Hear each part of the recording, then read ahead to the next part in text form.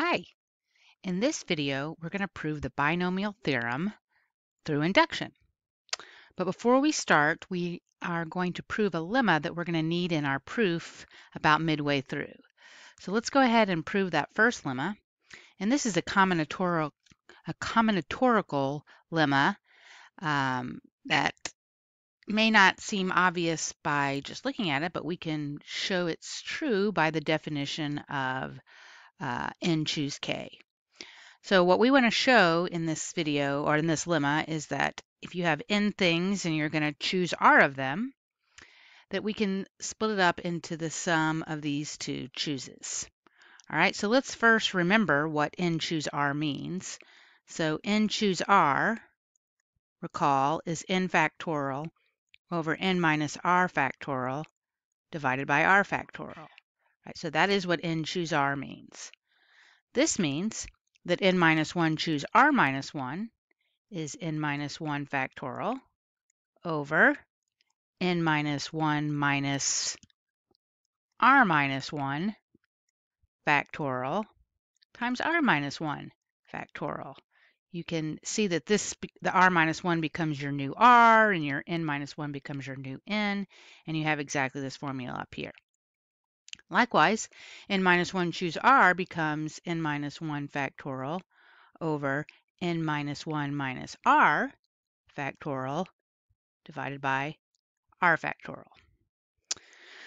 All right, so far, this is our right-hand side that we're working with, and we're going to see if we can manipulate it to get our left-hand side, which we know is equal to this over here. So let's simplify these fractions somewhat. So the top, we're just going to leave it as is, n minus 1 factorial, and this n minus 1 minus r minus 1 becomes the minus 1 minus a minus 1 becomes a plus 1, so the 1's cancel, and I'm left with n minus r, it's a factorial times r minus 1 factorial, plus n minus 1 factorial. We're not ready to do anything with this one. Okay, we want to combine these fractions, but we don't have common denominators. So I'm going to multiply this first fraction by r on top and bottom. And I'm going to multiply the second fraction by n minus r on top and bottom. All right, now as we can see, I'm going to scroll this up a little bit. If we do that, the first fraction becomes n minus 1 factorial, n minus r factorial, and r minus 1 factorial times r is just r factorial. All right, now over here, we still have n minus 1 factorial. Oops, and we also have an r up there because we multiplied by that r. And we now have an n minus r up here. When we multiply n minus r times n minus r minus 1 factorial, what we really just get is n minus r factorial times r factorial. Now we see we have exactly the same denominators, so we can add our fractions. So we combine our numerators, and we can at the same time factor out an n minus 1 factorial. So n minus 1 factorial, r plus n minus r, all over n minus r factorial, r factorial. So if you need to pause and look at that, I just added these two numerators and factored out the common factor of n minus 1 factorial. Now if I simplify this top, I see my r's cancel, and so I'm left with n minus 1 factorial times n, which is really just n factorial. So n factorial over n minus r factorial times r factorial. And that was, this actually equals n choose r. So that's the identity, if you remember, we were trying to prove. All right, let's go back to, so just recall this. I'm going to call upon it later in the proof when we might come back and look at it, but we're going to need it to prove our binomial theorem. So let's go back to the binomial theorem, which states that x plus y to the n is equal to the summation of k equals 0 up to n, and choose k, x to the k times y to the n minus k. All right, we're going to do this by induction. So if you remember, our first case is the base case. So we're going to let n be equal to 1. And when that happens, our left-hand side becomes just x plus y to the 1. All right, so we need to show that the right-hand side is also just x plus y when n equals 1. So if you want to be formal about it. Okay, so the right-hand side says add up from k equals 0 up to n, but our n is 1. 1 choose k, x to the k, y to the 1 minus k, which becomes 1 choose 0, x to the 0, y to the 1 minus 0, plus 1 choose 1, x to the 1, y to the 1 minus 1. 1 choose 0 is just 1, x to the 0 is just 1, so I'm left with just y, plus, and right here, as you see, that becomes y to the 0 or 1, that becomes 1, and we're left with x. So y plus x equals x plus y. In the case where n equals 1, the left-hand side equals the right-hand side. So our base case is satisfied. All right, so the next step is to assume for some n, we'll say the statement is true, that is the binomial theorem, for n minus 1. And what do I mean by that? We are making the assumption that x plus y to the n minus 1 is in fact equal to the summation of k equals 0 up to n minus 1, n minus 1 choose k, x to the k, y to the n minus 1 minus k. Right? That is the binomial theorem above in a case when n is equal to n minus 1. All right, so we're assuming it's true for n minus 1, and based on that assumption, can we conclude that it is also true for n?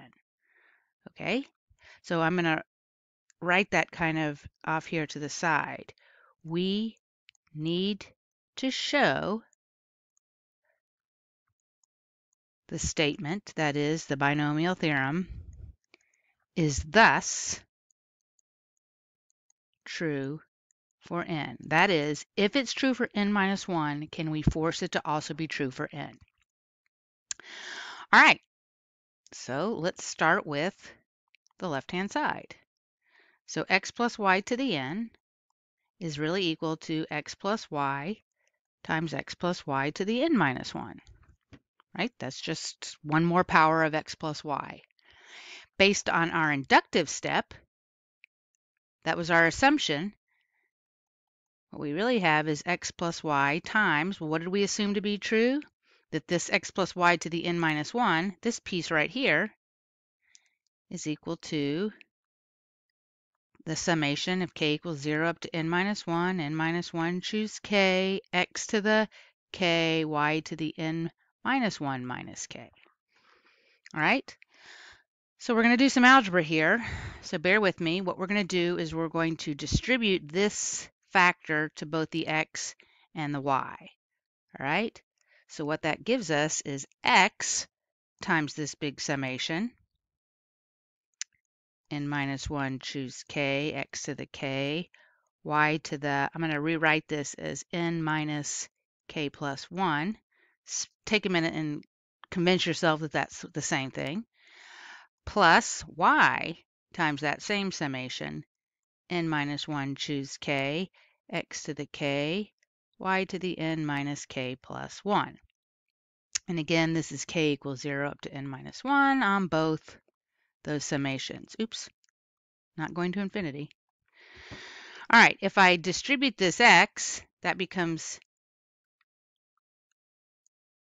x to the k plus 1. And if I distribute this y, that becomes y to the n minus k plus 1, which what that actually is, let's write it over here, y to just the n minus k. Okay, This is where it gets a little tricky. So we're going to do a change of variable on the left, on the first fraction. We're going to say, we're going to let I be equal to k plus 1. Okay, now when I is equal to k, or when I is equal to k plus 1 and k is 0, this makes I equal to 1. When k is n minus 1, this implies I equals to n. All right, so in my first fraction, I get I equals 1 up to n. Now this part doesn't change. It's n minus 1 choose, well, if I is k plus 1, k is I minus 1. Okay, and then this becomes x to the I, y to the n minus I. Great. Okay, on the second fraction, we're just going to replace, because we want the same variable, I to be equal to k. So we're just literally just going to change its name. Okay, so it doesn't really change here. It becomes the sum of I equals 0 up to n minus 1. N minus 1 choose I, x to the I, y to the n minus I. All right, now we want to be able to add these two together, but as you can see, we have different summations. On one, I starting at 1 and the other starting at 0. So what we're going to do is we're going to pull off the nth term on the first one. So when I is equal to n, look what happens. You get n minus 1, choose n minus 1, x to the n, and y to the n minus n, right? Or literally just x to the n. All right? Plus, we only pulled off that nth term, so we're going to leave behind I equals 1 up to n minus 1, n minus 1, choose I minus 1, x to the I, y to the n minus I. So all we did was pulled off the nth term. Now, in this next fraction, like I switched colors there, I'm going to pull off the 0th term. So I'm going to write that over here. So if I equals 0, I get n minus 1 choose 0, x to the 0, y to the n minus 0. And that literally becomes just, oops, sorry about that. That becomes just y to the n. All right, and I'm left with the summation of I equals 1 up to n minus 1. See, all I did was pull off the 0th term. N minus 1 choose I, x to the I, y to the n minus I. All right, now I'm going to combine these two inside summations that have the same summation. So we'll go back to our black. This becomes the summation of I equals 1 up to n minus 1. And don't forget you have the x to the n out here. N minus 1, choose I minus 1, x to the I, y to the n minus I, plus summation again, but we're all inside the same one, so I'm going to combine them. N minus 1, choose I, x to the I, y to the n minus I. And then we have this floating y sub n out here. Now, this is where that lemma comes into play. So these terms are the same. So really, I just need to add those together. And if you remember our lemma, let's go back and look at it. That's our n minus 1 choose r minus 1, but that could be n minus 1 choose I minus 1. N minus 1 choose I is just n choose I. So we realize this becomes the summation of just n choose I. X to the I, y to the n minus I. We have our plus y to the n, our plus x to the n, and remember this is going from I equals 1 up to n minus 1. Well, we're going to shove back in the nth term, and we're going to shove back in the 0th term. And what that's going to give us is I equals 0 up to n choose I, x to the I, y to the n minus I. And that, let's go all the way back,